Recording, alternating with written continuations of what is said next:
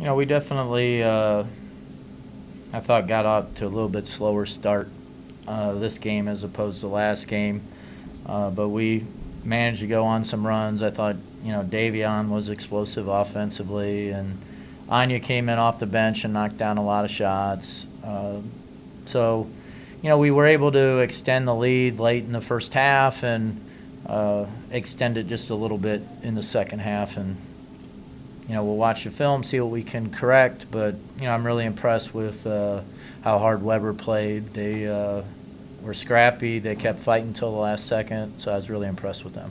All right, through the first two games, you guys have gotten a lot of playing time for a lot of people. You had 8 players with at least 6 points tonight. Can you talk about how important that is going into Wednesday's big game? Yeah, I mean, we're trying to give everybody a chance, see what they can do, and give them some stuff on film that they can correct. And we're looking for players who can execute how we play, so that when we need to go to the bench, we can get positive contributions. When as you said, we're going to be playing some great teams coming up here, and we're going to have to get better. All right, Davion, obviously an increased role this year. Can you talk about your mindset over the off-season and what it's been like leading into this season for you?